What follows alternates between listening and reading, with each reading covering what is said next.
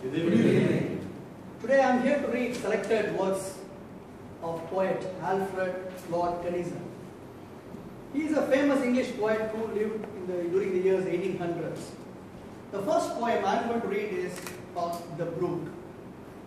Just to give you a simple meaning, the brook is the water that's flowing through rivers, the mountain and valleys, and finally it connects to the river. So the poet narrates how the brook flowing through, the color, the texture, the smell, the sound in this poem. The way it is written is as if the brook is telling us what it's doing to us. But at a subtle level, there is a meaning which talks about mortality. The brook. I come from haunts of coot and hern, and make a sudden sand, and sparkle out among the fern to bite it down a valley. By 30 hills I hurry down, or slip between the ridges. By 20 tops a little town and 100 bridges. Till last by Philip's farm I flow, to join the brimming river. For men may come and men may go, but I go on forever. I chatter over stony ways in little sharps and trebles. I bubble into eddying bays, I babble on the pebbles. With many a curve my banks I fret, by many a field and fallow, and many a fairy foreland set, with willow, weed and mallow. I chatter as I flow, to join the brimming river. For men may come and men may go, but I go on forever. I wind the boat and in and out, with here a blossom sailing, and here and there a lusty trout, and here and there a grayling, and here and there a foamy flake upon me as I travel, with many a silvery water break above the golden gravel, and draw them all along and flow to join the brimming river. For men may come and men may go, but I go on forever. I steal by lawns and grassy plots, I slide by hazel covers, I move the sweet forget-me-nots that grow for happy lovers. I slip, I slide, I gloom, I glance among my skimming swallows. I make the netted sunbeam dance against my sandy shallows. I murmur under moon and stars in bramly wildernesses. I linger by my shingly bars, I loiter on my cresses.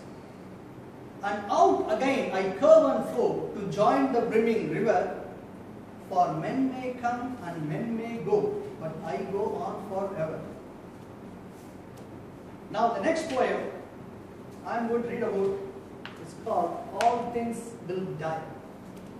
Again, the poet here narrates the beauty of a lot of natural items available, but suddenly he gives a shock by saying that everything will die. All things will die.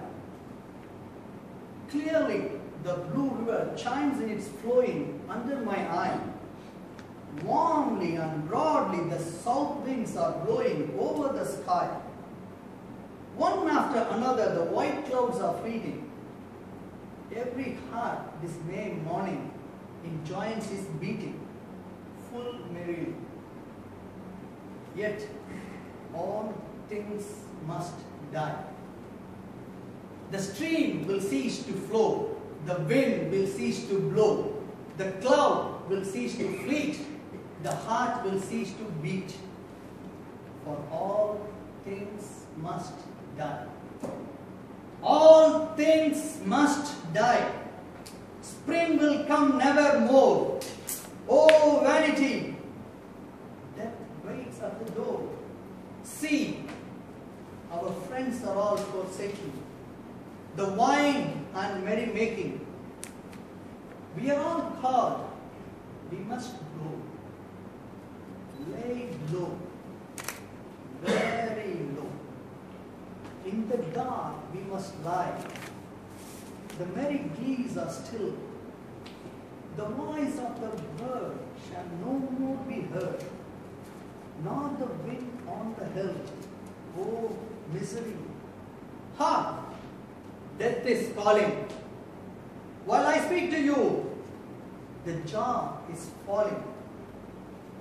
The red cheek paling, the strong limbs failing, eyes with warm blood mixing, the eyeballs fixing. 9 times goes the passing bell. Yeah, merry souls, farewell. The old earth had a birth, as all men know long ago, and the old earth must die. So let the warm winds range, and the blue wave beat the shore. For evening and morning you will never see. Through eternity, all things were born. Yah will come nevermore, for all things must die. Now the third poem I am going to read is pretty interesting. It's called Nothing Will Die. The poet writes another poem which totally contradicts to what he said. And he again goes word by word and twists it. But yet at a certain level the meanings are same. Nothing will die. When will the stream be aweary of flowing under my eye? When will the wind be aweary of blowing over the sky? When will the clouds be aweary of fleeting? When will the heart be aweary of beating? And nature die? Never!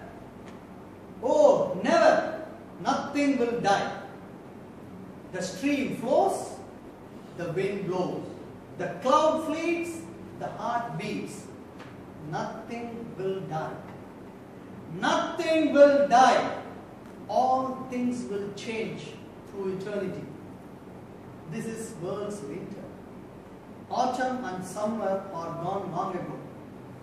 Earth is dry to the center, but spring, a newcomer, a spring rich and strange, shall make the winds blow round and round, through and through, here and there, till the air and the ground shall be filled with life anew.